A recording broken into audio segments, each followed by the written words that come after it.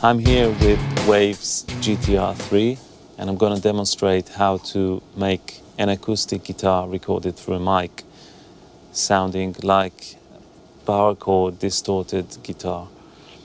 The original track sounds like that. As I'm adding a monster amp model, I get the distortion and the bite I want, but the sound gets very noisy and uncontrollable.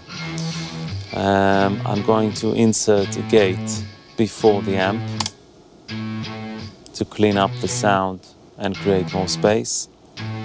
And then I'm going to add an octave below the original sound using the pitcher stomp pedal.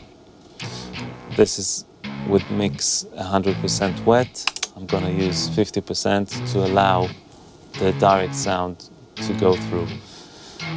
This pedal also processes the signal before it gets to the amp.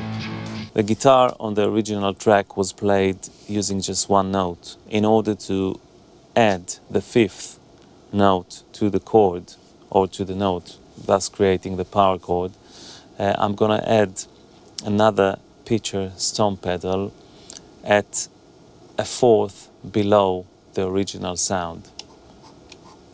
It will sound like that.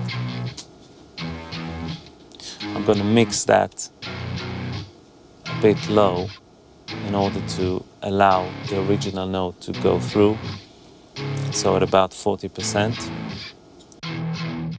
And then to all that I'm going to add the pitcher at the lower octave. Then we can hear it with some drums. It fills up the low end and creates a full and rich sound if I'm gonna bypass the plugin.